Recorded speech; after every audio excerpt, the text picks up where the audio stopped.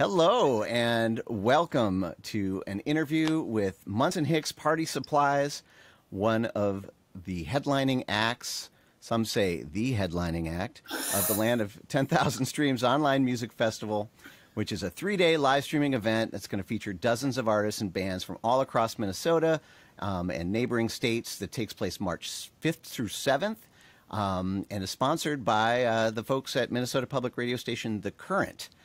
My name is Anthony Ehrig, one of the artists performing at the festival, and joining me today are John Munson and Dylan Hicks, presumably co-managers of Munson-Hicks Party Supplies. Is that correct? It's a very complicated. Well, thank you for joining us. How are you guys? Dynamic. Yeah, thanks for having us. Do you prefer Tony or Anthony? We're going to go with Anthony. Yeah, it's more professional. Yeah, yeah, right. Yeah.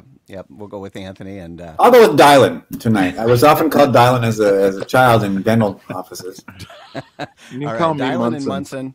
and Munson, and I'll be Anthony. Well, you guys, I was looking at the. We were just talking backstage about the lineup. It's a really pretty amazing lineup. Like dozens of artists from all kinds of genres. We have, rock, and we have folk, and we have hip hop, and we have instrumental, and all kinds of things in between. And, who are some of those acts?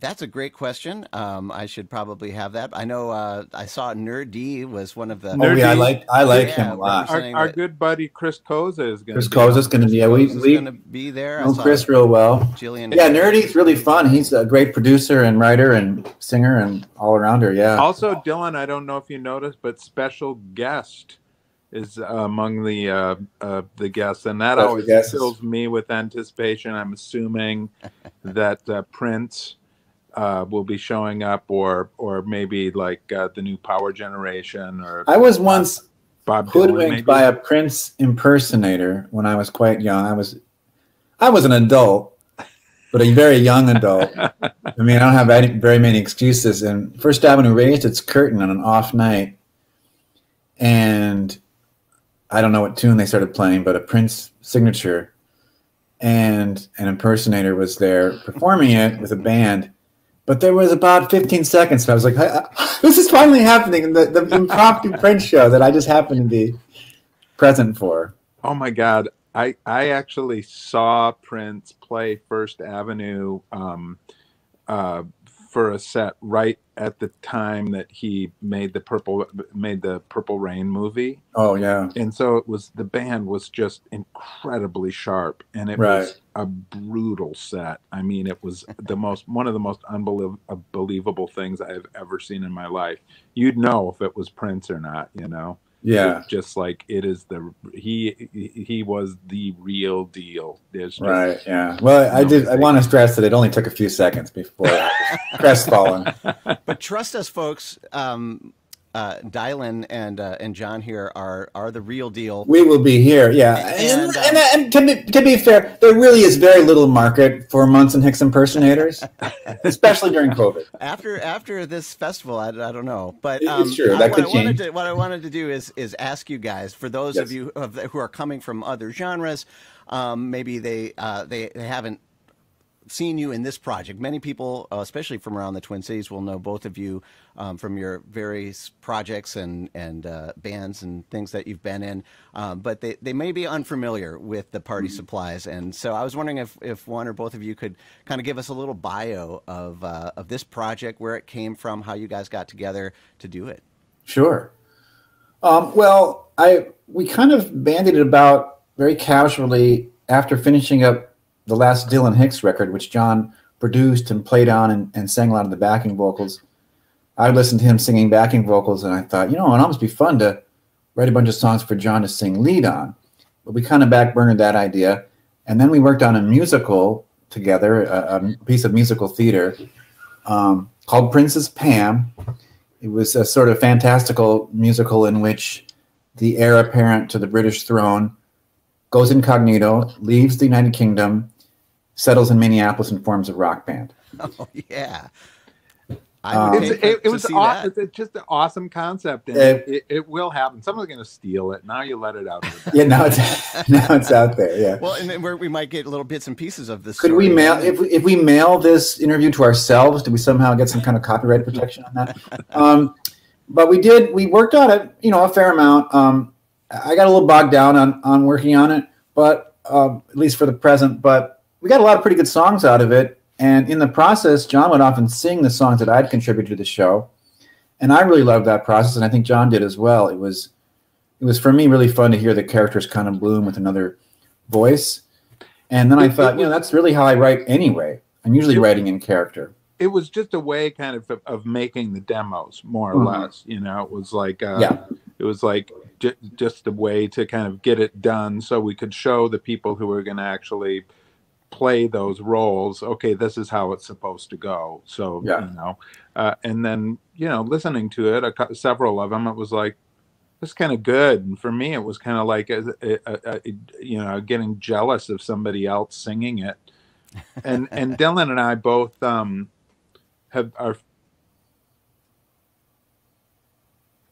still there. Oh, we lost his. Oh, there we go. Am I back? You're back. Yeah. Okay. I thought I was going to have to dub you. Dylan's a very good-looking man. Anyway, the long and the short of it is,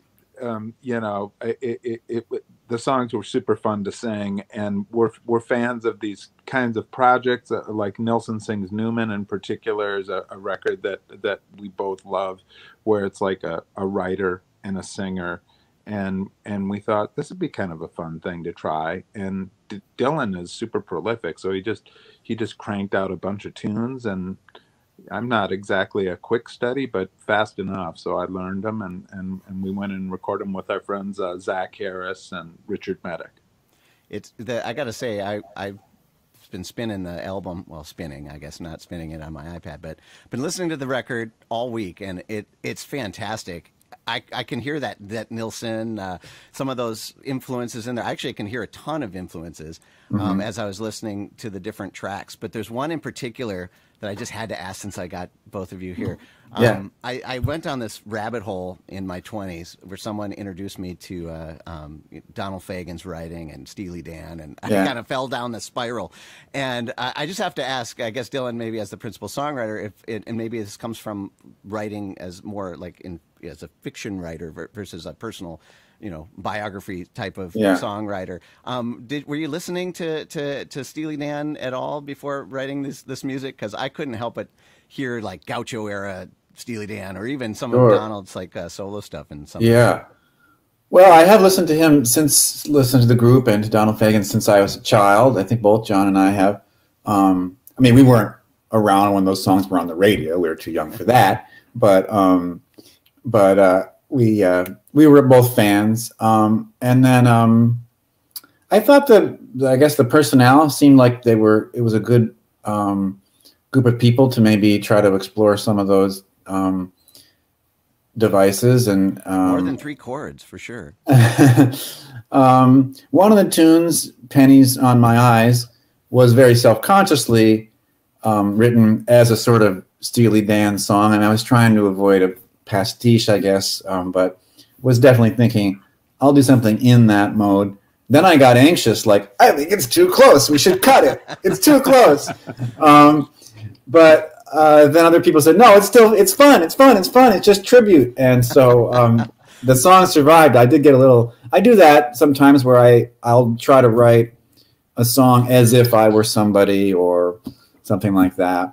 And so some of that was self-conscious sound at all. And it's really coming from a place of, you don't hear that kind of stuff these days in terms of just the complexity of the song structure, at least in pop music, and lyrics that are more literary than, I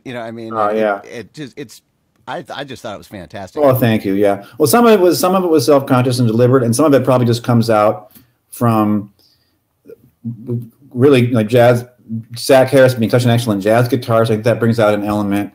Richard Medic is such a pocketed drummer who has a real affinity for R&B, which we also do. So oftentimes we bring in a tune that had kind of an R&B feel, and he be able to help realize that.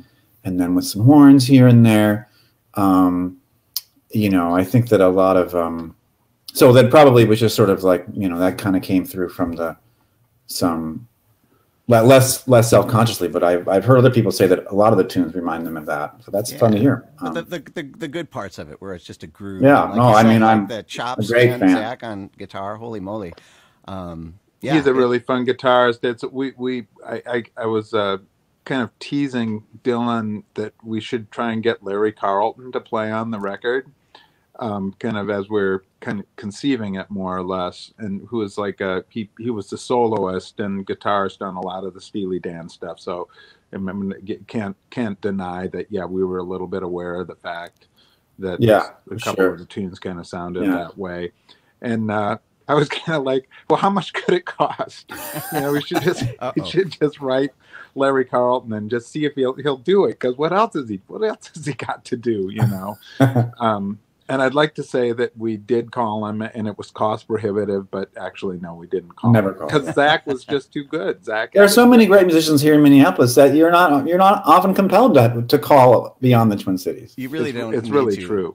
Yeah, man, he's got the chops, and you're right about Richard Medic. I've heard him on a few different projects, and there is like a groove there that is almost unmistakable, but also like there's a lot of space, and that's something I noticed on a lot of the tracks where it wasn't just putting all the notes in, but there was a lot of room. Well, all three of these players who aren't me are very proficient, but also very sensitive and very song focused. You know, so I really love chances where there's room to shine as a soloist or to bring, you know, your own part to the piece. But it's also really nice that everybody's sort of a song person. You know, I mean, John's been in song groups. I mean, he's been in a lot of different groups, but a lot of them have been very song focused. And that's, you know, so, and of course that comes through for him as an interpreter too. You know, I'm giving him a set of lyrics and a melody, and he's very focused on putting his stamp on it and interpreting it, but also understanding the song, and has a real aptitude for that. So that was really fun. Yeah, John, do you have a theater background? Because when you're singing these songs, I totally buy the characters. That's awesome. That's nice to hear that. I do not. And it's funny though, because I get asked that more and more.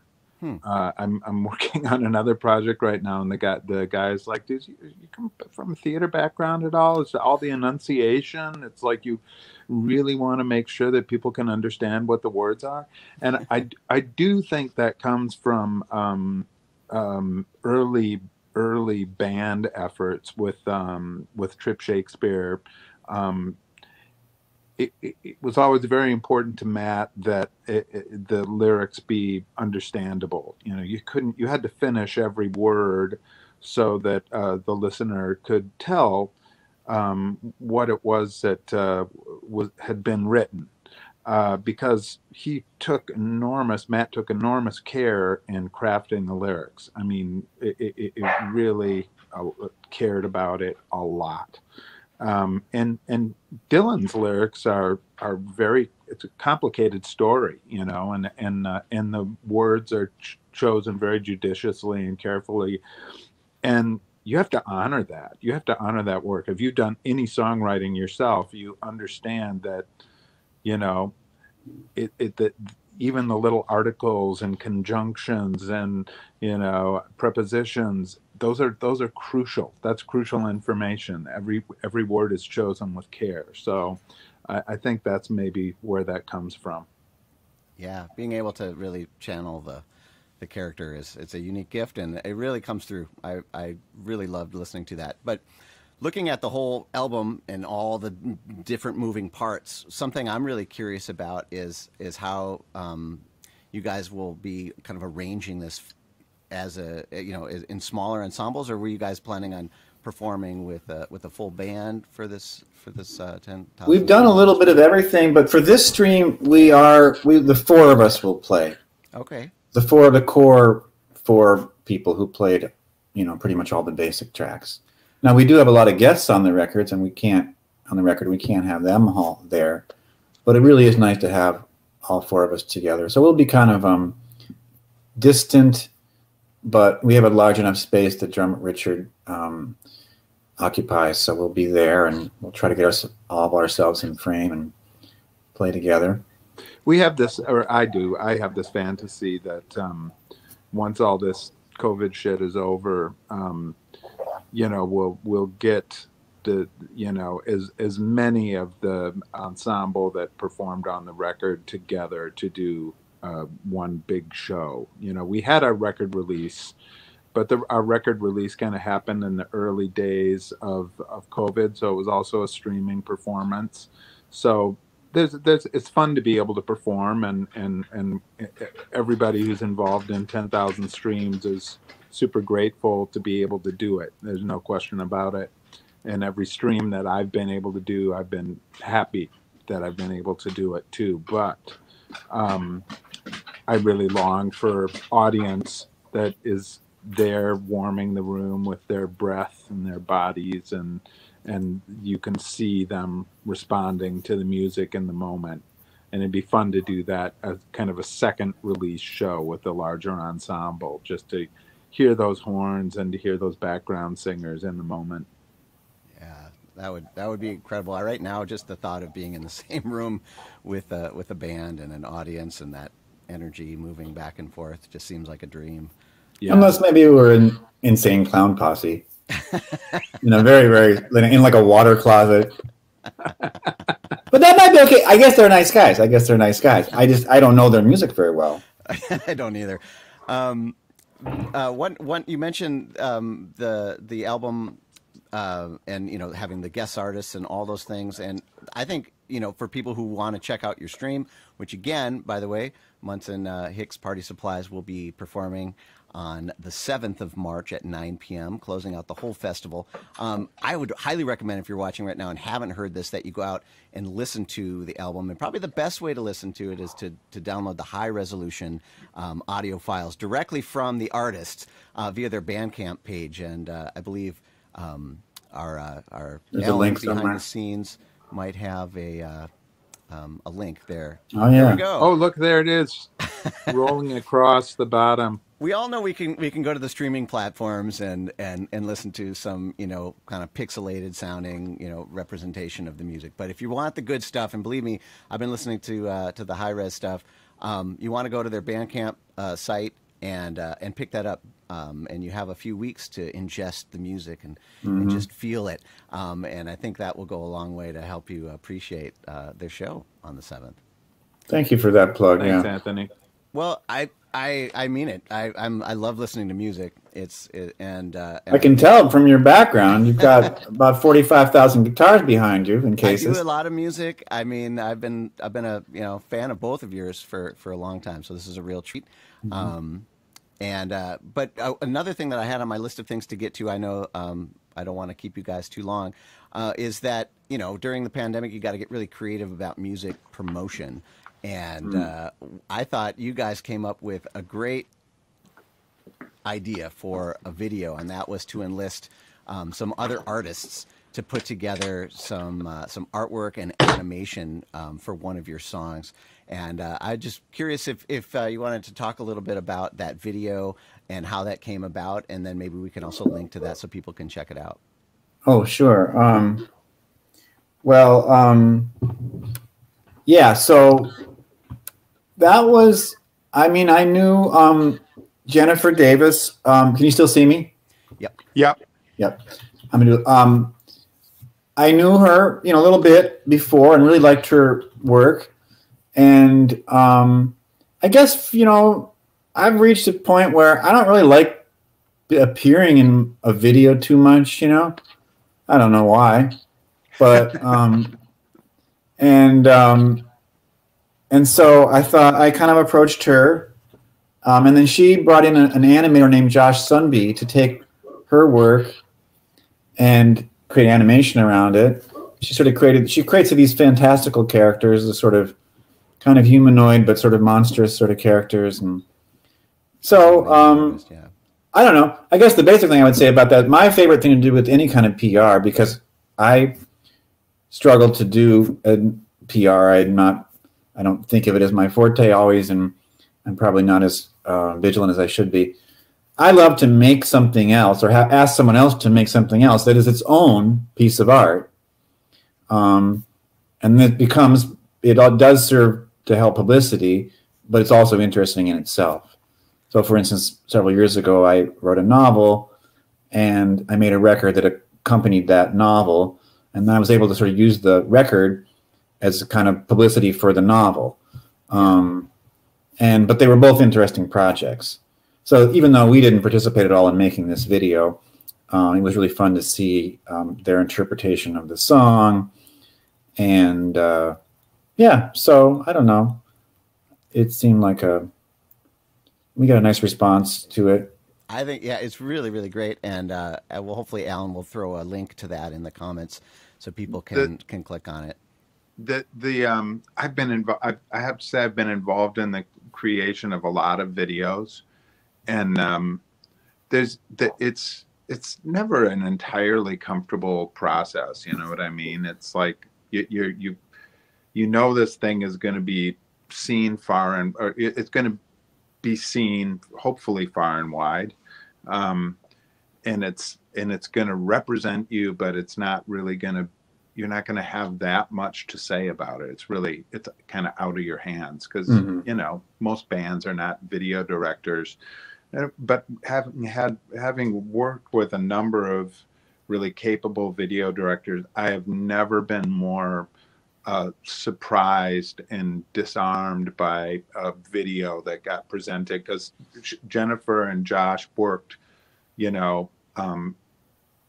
worked on this and didn't really, they kind of said, would you be comfortable with you know, this kind of animation and, you know, being depicted in this way? And it was like, sure, yeah, great.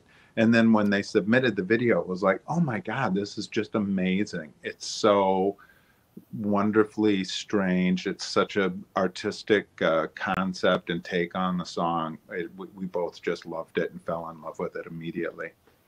It's beautiful and colorful like the record. And it seems like there's this theme from both of you. I've heard of this kind of like writing for someone else and taking something and letting someone else run with it, whether it's visuals or giving John the lyrics to create the character and things like that. And I'm definitely convinced that projects like that often become bigger than the sum of the parts. And I think I really think this record is one of those. And I think everybody should go get it, and everybody should go to the Land of 10,000 Streams Online Music Festival, March 5th through 7th, and be there every day up until 9 p.m. when you should get like the big screen TV and the popcorn and all those things. Because 9 o'clock p.m. on the 7th, you'll get to see Munson-Hicks Party Supplies with a band, with the 4 core members of the band playing. And I know it's going to be a wonderful event. So I just want to thank you guys both for taking the time to do this. Yeah, and, thanks for having us. Oh, it's really a lot of fun, and really excited for your set in a few weeks. And once again, folks, if you're not familiar with this festival, it's a 3-day festival that takes place March 5th through 7th, and you can stream it at landoftenKstreams.com, and it will also be in various places, Facebook and YouTube and Twitch, depending on the artist. So if you go to landoftenKstreams.com, you'll be able to see kind of all the different members. And maybe, Alan, if you're back there, you could show a list of some of the artists that are there, because like you guys mentioned, I mean, there's just too many, for me to even get my head around. Yeah, there's a lot of really, really great artists from all kinds of different genres, and it says a lot about the scene here, not just in the Twin Cities, but greater Minnesota as well. There's just so much great music and art. Before we part, Anthony, yes, may I ask John, since we're talking about festivals with a lot of acts, John, can you remember a time? What was the most incongruous act that you performed before or after in some festival or in just a bill? Or can you think of something that was well, I was recently recounting kind of in light of the Phoebe Bridgers appearance on Saturday Night Live, which I thought was amazing, and I'm a fan of hers. but you know, she did this her guitar destruction moment kind of left some people confused, and other people kind of like you know, saying she didn't do it right or something. And it called to mind quite a number of shows at Semisonic. Opened for or was on the same festival bill with Green Day. And every single show, Green Day completely destroyed the stage. They were the last act. And I mean, it was really not our thing. We'd be in close proximity to them. You know, we were still on the festival site, kind of putting our stuff away. And then at the end, as the festival was closing down, you'd hear the bass amp go over, you know, in spite of the fact that the roadie was doing everything he possibly could to hold the thing up. And then the guitar going like, like flew across the stage. And then the drum set out into the crowd. And then Billy Joe standing naked as the cops were rolling into the festival site. And then the band would like literally streak off the stage, get into their bus and drive away. It just happened like clockwork every single show. It was remarkable and definitely incongruous with what we were trying to achieve. That, you know, I remember a few shows I was given as a perk a little bottle of Dasani, you know, water, and often, you know, you take the cap off, take a few quick sips, and then introduce the next song. Sometimes neglect to put the cap back on. Then maybe you're keeping time with your feet or something happens, whammo, that Dasani tips over. All of a sudden. And I'm like, hey, we got to get out of here. Here's the keys. Get your coat. You might short out your distortion box. Yeah, you know, I'm nervous. I couldn't imagine destroying that kind of destruction. Probably some of it was probably rental gear. Who even knows? Somebody was asking me, how much do you think that cost them every night? And I was like, I have no idea, and I'm sure they did not care one bit. The other band that we actually did quite a few shows with was, because it was just on these, my dogs are going nuts, so sorry about that. They're big Green Day fans. What was that band that did the song The Nookie? They did it all for The Nookie. Limp We Bizkit. did a bunch of shows with those guys, and that was just awful. Just like, they're gonna do that damn Nookie song again, and it's terrible. It's a terrible thing. Don't say that. All the girls is a feel clash bad. of fans Come too, on. right? I mean, Sorry about my dogs. It's a lot of action over here right now. I was saying they're big Green Day fans, and they were getting a little right. territorial. Anthony, thank you so much. Yeah. I'm going to sign off because my dogs are probably making everyone Well, crazy. you know, this is like a great ending, just like a Green Day show or something like this. I'm sure we can expect some theatrics at the end of their performance as well. Look what I just did that Fresca can. Boom. Crush it against your fellas. skull. Thank you so much once again. Munson-Hicks Party Supplies, the Land of 10,000 Streams Music Festival. They're going to be playing on March 7th at 9 p.m. Don't miss it. It's going to be awesome. There's going to be Dasani on the floor at the end. There's going to be can crushing. It's going to be amazing. And, Peace a lot. great to see you guys. Take care. Thank you. Anthony.